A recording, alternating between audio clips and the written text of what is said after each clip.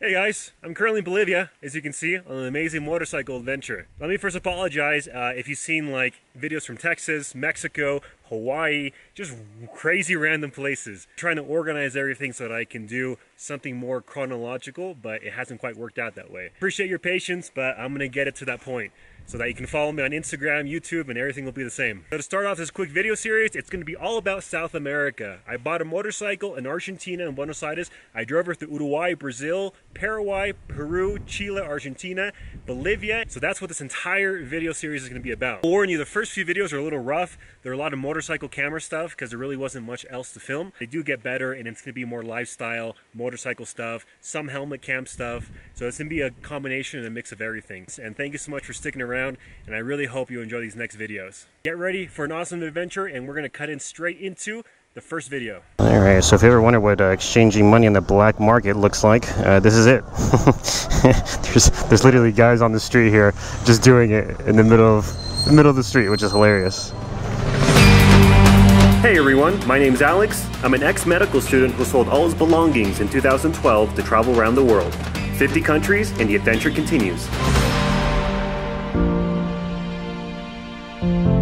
So I'm going to give you a very quick tour of the motorcycle so you can see how heavily packed it is, because I hate packing so much stuff, but the reality is that if I want to carry a drone, if I want to carry a laptop, if I want to carry clothes, if I want to carry sufficient amount of water, it does take a lot. Our wonderful tank bag that houses all my electronics, my camera, we have my phone that's connected to a USB, charging the entire time, got the helmet, I got my drone. This is the only bag for a drone, and it takes up a massive amount of space on the bike, which sucks.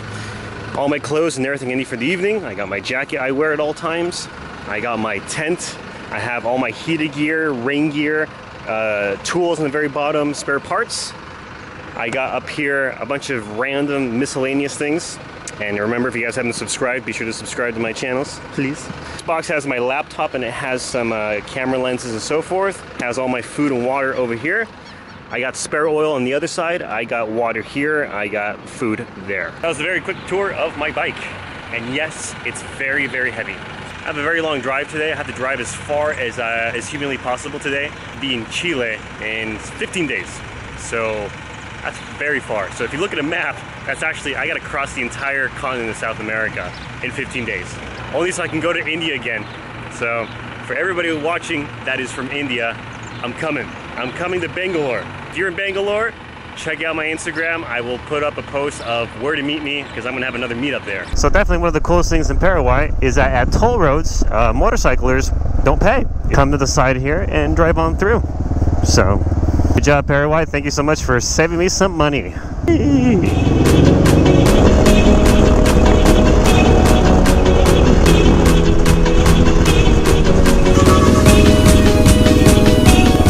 There's a guy in the middle of the road taking pictures of trucks.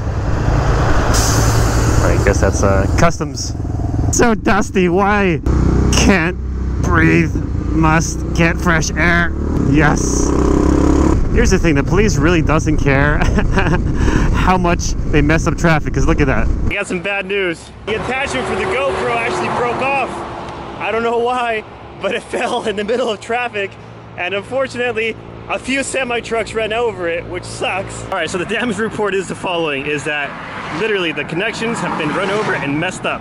The GoPro is broken, look at that. Luckily, the glass for some reason survived, so that's good. The back's all screwed up though. After is completely crushed, look at that. Oh man, that sucks so bad. I hope it still works. Anyway, this got ran over by a few semi-trucks, which is, doesn't look terrible for that, but... Oh no, it broke! Alright, it's screwed because look at that. That adapter is gone. It's gonna suck to try to replace. A tough day for me, huh? Gonna get back on the road here and get to where I need to get to. Oh, that's so sad. It sucks so bad.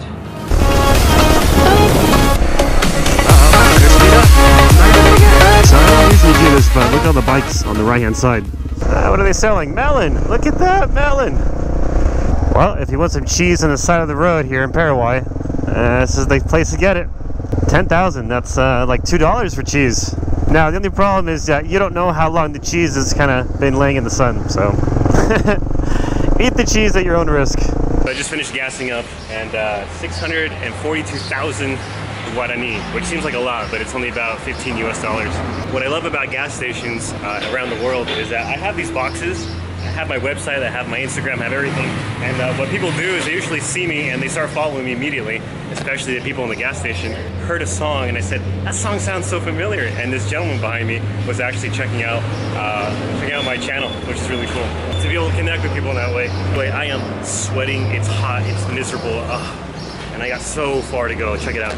My GPS, I mean, look at this. I have to drive basically the entire distance of Paraguay, which is pretty massive, to Calama, Chile, which is right over here for my flight to India. That's where it's at. On the road, you get all the fumes, you get all the gases from the cars, and I've been overtaking people on the right-hand side just because I just can't stand to be behind them. It hurts your eyes, and if I go like this, you actually see a bunch of black stuff on my face because it's just all the contamination from these trucks. They're already burning up, so I'm gonna get going, and I'll see you at the next pit stop. Alright, so fun fact, I love Pringles, and I can always tell how expensive a country is by the cost of Pringles all around the world. Argentina is like $5 US. In the United States, it's like $1.50. It really varies all over the place. It's my little treat today. Gotta say, I'm really proud of the bike. It's been holding up really well. I love the KLR. It's got such a cool look to it. I love what I did to the windshield. I don't know, I might keep it. I might keep it in South America. Huh? Yeah, that was nasty. I've already drank 7 liters of water today since 9 a.m. That's how hot it is. It's pretty bad. All right, on I go. So I found this shopping center. I parked the bike, and I'm gonna go have some lunch in there, which is gonna be really exciting. As you see, everybody loves looking at the bike. So if you're asking yourself what's on the menu today, we have chicken kebab with vegetables, ketchup, and some garlic sauce. I know every time I show the map, it gives you a certain amount of kilometers, gives you a time frame. The unfortunate part is that on the motorcycle, it takes a lot longer. It takes stopping twice as much and getting food and water, hydration, stretching. So this is actually 11 more hours, which I'm not gonna make today.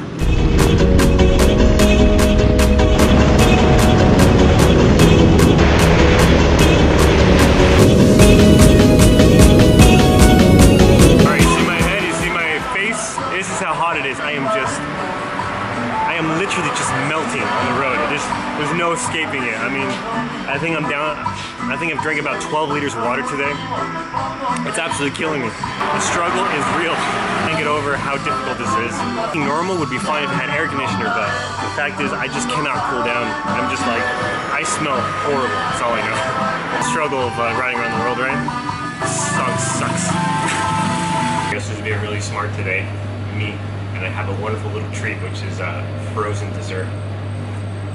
Oh. And there's air conditioning in here, so it's so nice to finally cool down for once. I must have gone to the bathroom today at least 9 times since I've been drinking so much water. It's been pretty rough. So today on the menu for dinner, we have mustard chicken, pumpkin fritter, and we have salad. And we have natural peach juice, which I haven't found very often in this world. Such a long day. Trying to drive this amount of distance in such a short time is crazy. It's just too much. In this weather, it's just way too much. Anyways, I'm gonna eat, and I'll see you guys next time. I'm gonna be driving some of the most remote parts of Paraguay and some of the most remote parts of Bolivia in the next week and a half.